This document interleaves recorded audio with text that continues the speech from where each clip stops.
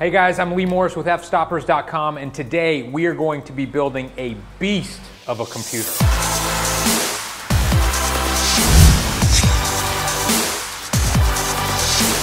Now, big thanks to B&H for donating all of this gear. I reached out to them and asked if they would like to sponsor this video and donate all of the gear to build the most powerful computer and the most expensive computer that I've ever owned.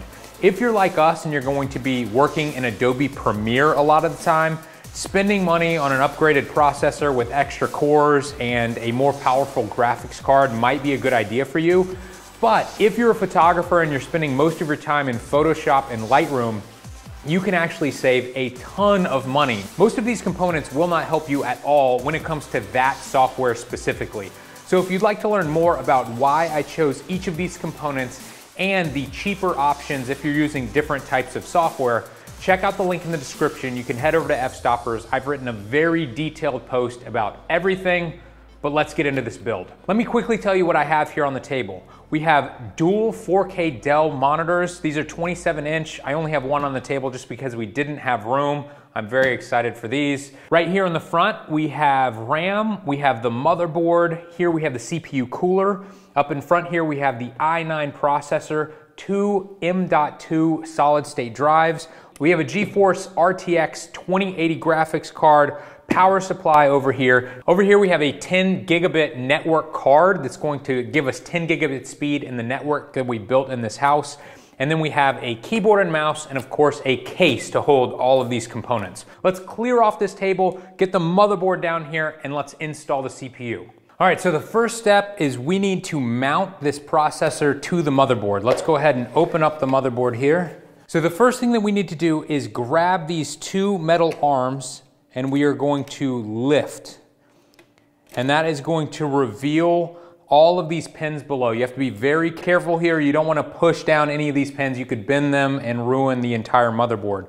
I'm then going to open up this processor, and you'll notice on the processor there's a very small arrow in one of the corners. There's also a small cutout on the motherboard itself. You want to match those two up, and this is going to fit straight down on the motherboard. So now what we're going to do is we're going to lower this on top.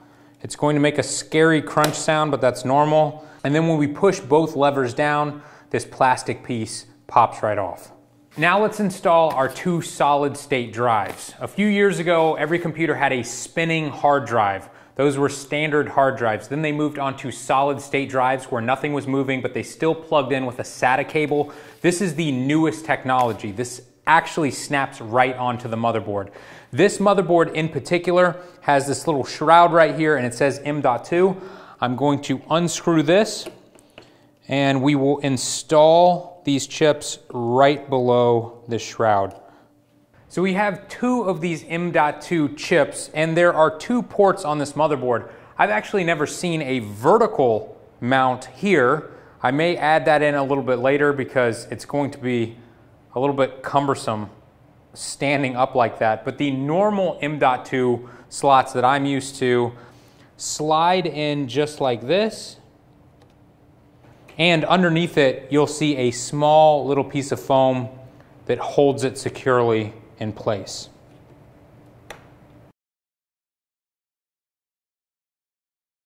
All right, so like I said, there's one more vertical M.2 slot here. I'm not gonna worry about that at the moment. Let's go ahead and open up this RAM and install that. So RAM is one of the easiest things that you can install or upgrade.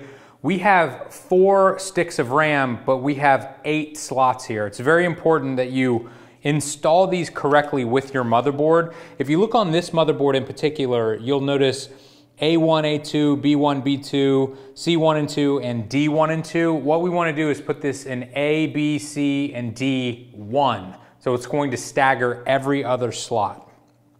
And on every stick of RAM, you'll notice that there is a single notch here. That's going to help you line it up and make sure you don't put it in backwards. So you're going to simply line this up in the slot and you want to go straight down with the chip.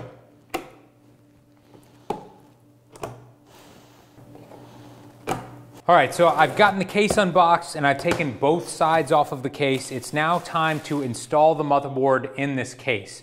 Now there are different shapes and sizes of motherboards and cases. This happens to be an ATX size motherboard, and this is a mid-size tower. Now if you look inside of this case, you'll see this little key down here, and it says an ATX size case is the letter A. And then by all of these screw holes, you'll notice these little standoffs. It's these little threaded cylinders that hold the motherboard off of the case. Luckily for us, all of these standoffs have been installed in the A slot, which is exactly what we need. So that's one step that we do not have to do. All right, the first thing that we need to do is install the I/O plate. This is where all of the ports are going to show up on the back of the machine. I'm going to open this up and we're going to just slide it right in to the rear panel of this case. Now I'm going to lower the motherboard down into place, and what I'm going to try to do is kind of scoop it in so that each of these jacks will fit right into the I/O plate. And then I'm going to be mindful of all of the standoffs and screw holes, and I'm going to try to get everything lined up. So this little hole right here has a special standoff. It's actually not a standoff, it's a little pin that we want to make sure slides right into that hole, and that's going to guarantee that the motherboard is in exactly the right spot. So everything's lined up at this point. It's now time to screw this motherboard down.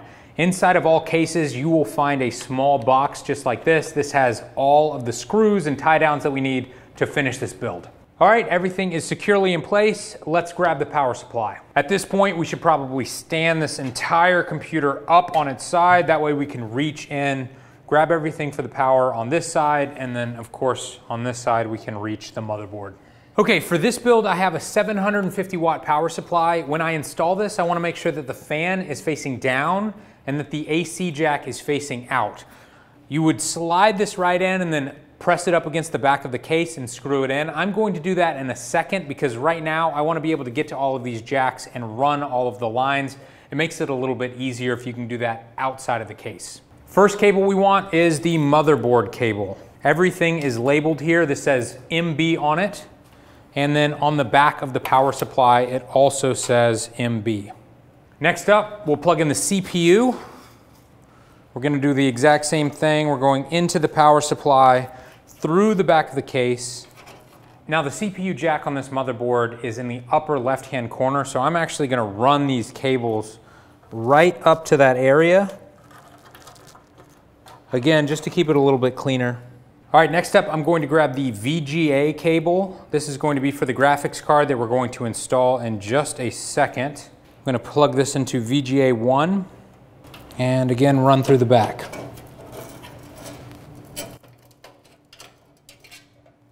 All right, next up, I'm going to run the SATA power cable here. We're not going to be plugging in any hard drives or SSD drives using this, but I do know that the liquid cooler that we're going to install in just one second is going to need this.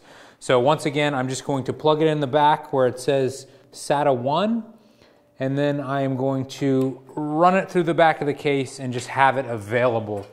So at this point, we have installed everything that we're going to need for this power supply, so I can go ahead and put it in place. What I'm going to do is just drop it down here.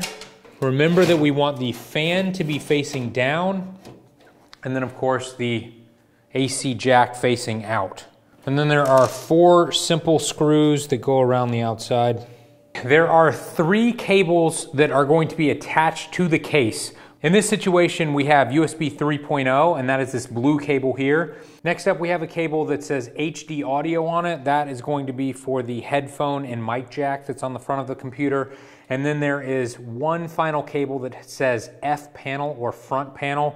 That's going to be for the hard drive light and the on and off button. Let me show you where these go. So the USB 3.0 cable is going to plug in right here in the middle of the motherboard. HD audio is down here on the very bottom left of the motherboard.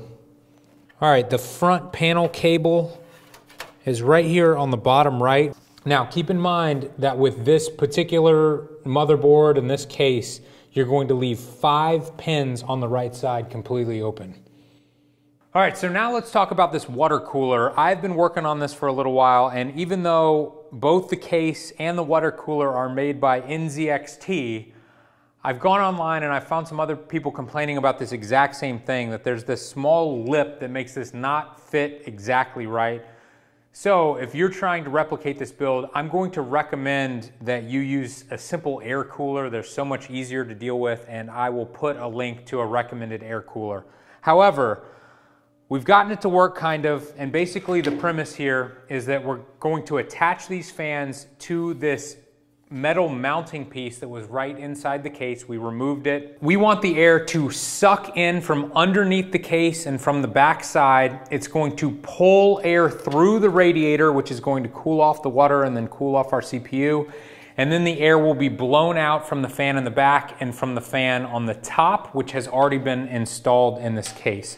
So I've got a couple of screws left to screw in. So unless I'm doing something wrong and everyone else complaining on the internet is also doing something wrong, I'm going to have to leave the screws out of the top of this top fan here. I can't get it to line up with the radiator, but there's barely any gap here, so I don't think it's going to have a problem. It's very important that you keep in mind which direction these fans are either blowing or sucking. And if you have the nice logo on the front, that means the air is being sucked through this direction and blown out the back. So let me go ahead and run these wires through the back of the case. So on this side, I'm just noticing these little tabs, and I want to make sure that they are right in here so that everything's flush. And then on this side, I can just screw in this panel and the cooler all at once to the case. All right, so at this point, we have 4 fans in this case, and each fan needs to be plugged into the motherboard. If you check out the motherboard manual, you'll notice that there are a ton of different places that you can plug these fans into. Each one has a different title on it, so I'm just gonna go ahead and plug in each one of these cables into a different slot on the motherboard. So in the box of this cooler, there are a bunch of different mounts that you could mount to the back of the motherboard. This motherboard in particular doesn't require that. It actually already has these places that we can screw this cooler directly onto it. The first thing that we're going to need to do is install these little standoffs, and you can see that one side is narrow and one side is a little bit shorter and fatter. And we're going to screw these in on the 4 corners around the motherboard. Okay, now it's time to install the cooler, and you'll notice that when you take off this plastic piece, thermal paste has already been installed. Make sure that when you set this down, you don't lift it back up again. This is kind of a one chance type thing. If you mess it up, you need to clear it off, buy some more thermal paste, and restart. Take note of the logo on the top of this cooler. We want it to be facing down so that it's legible. I'm just going to set this right on these standoffs, go straight down with it. And then I'm going to grab these thumb screws and screw this down.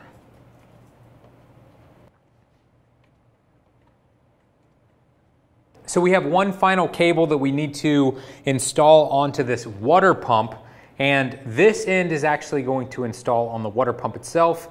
This little jack here is the exact same thing we've plugged in 4 times on the motherboard. This is for the fan. If you want to plug in 4 additional fans, think of this as an extension cable, so you can do that here if the motherboard doesn't have enough jacks.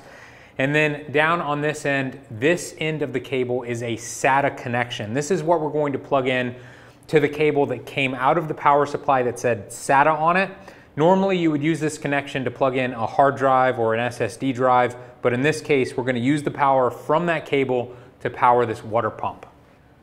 All right, now it's time to install the graphics card. The first thing that we need to do is take out these plates on the back. There's simple screws here, and this graphics card is going to require 2 slots.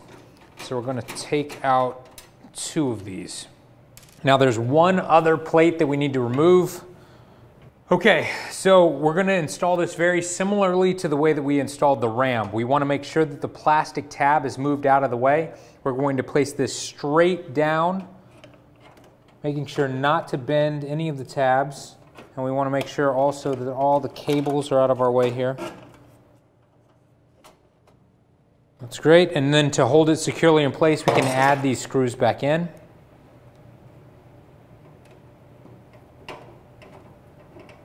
Okay, we need to power this GPU now, and we have cables that say VGA G3 on them. The first one that I'm going to install on the right here has 2 cables. One has 6 ports and the other has 2. We're just gonna put them side by side and install them together. And then right next to that, it's the exact same cable. It has another port with 6, and we're going to install that right next to it. Now it's time to install the 10 gigabit Ethernet card. This fits in the smaller PCI slot here. This is officially the easiest part of the entire build. It literally just slides right down inside. No cables, nothing else you have to do. And we're just gonna add the screw back in to hold it in place. So for the final piece of this build, we need to install the standing M.2 drive. And if you look in the box with this motherboard, you can see this little metal piece, and you can actually put the M.2 drive standing up in this. This is gonna keep it somewhat rigid. It still seems a little bit fragile to me for reasons like that. I'm going to install these incredibly tiny screws in this. And then I'm going to lower it down into place. Now I'm going to take the M.2 drive and just slide it right into place. Push it down. And then with this little piece of rubber, you stick it here to hold it in place. That seems like a insanely over-engineered piece, but it is holding it in place. I think we're actually done with this build. Let me clear off this table. Let's plug in a monitor and let's hope that it turns on. Hey, hey, hey, hey. Okay, I finally got it working. I have a lot more work to do though. I still have to get Windows on this thing. I need to open up the other monitor. I need to get the other mouse and keyboard that are actually supposed to be with this. So I have a little bit more to do, but once we're done, we can finally put this thing to work.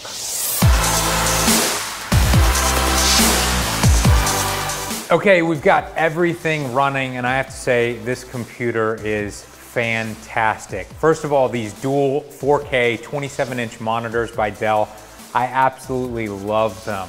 The color on them is incredible. The bezel is so thin. They're an absolute pleasure to use. I went ahead and installed Premiere on this thing. I've been editing all day. I've had no problems whatsoever, and I decided to do a speed test and compare it with some other computers that we have here in the office with us. There's some ammo!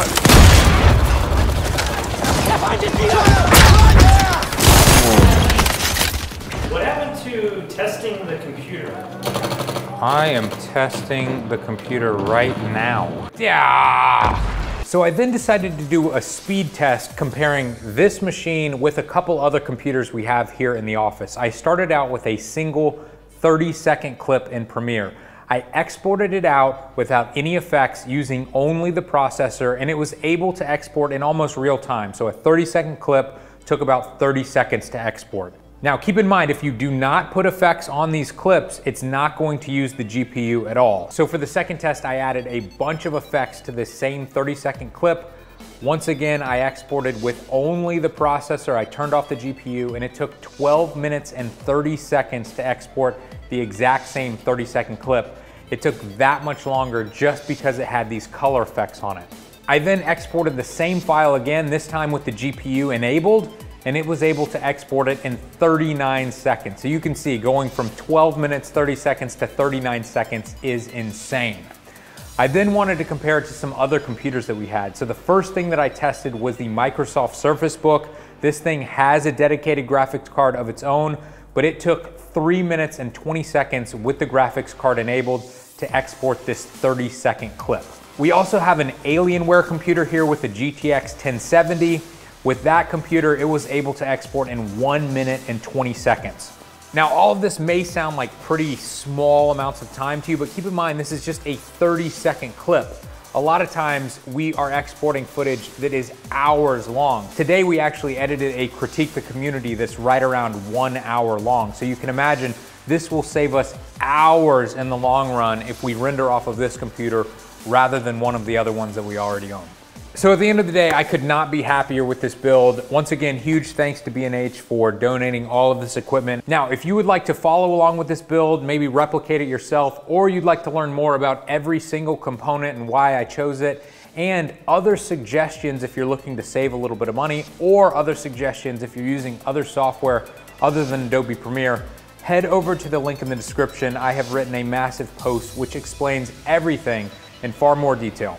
For more content like this every single day, head over to fstoppers.com. And if you'd like to check out our full-length photography tutorials, head over to fstoppers.com/store.